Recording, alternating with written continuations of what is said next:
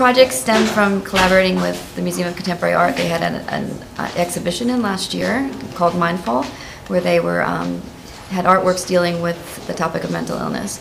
So from that, they actually started to brainstorm and picked an illness that they had a connection to or they had an interest in, and they did some further research and started to develop these cloaks. So the mindfulness project is about mental illness and the stigma that lies behind it against people who suffer from mental illness.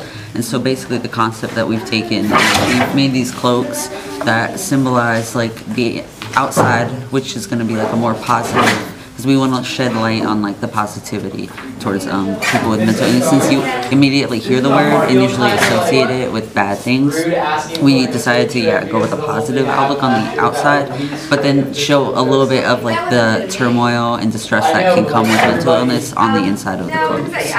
As for me, I know personally I can connect to this project because I've had like mental illness since the 8th grade personally, and it's always been something prevalent in my family. So like doing this project has like helped me understand how other people look at it, and has helped me, you know, find like a community that like actually cares about something that I know I go through. So we have the opportunity to have the cloaks at the museum, at the Chrysler Museum, for the next 3 weeks, and we're hoping that it continues to inform people and again remove the stigma that mental illness has in this society.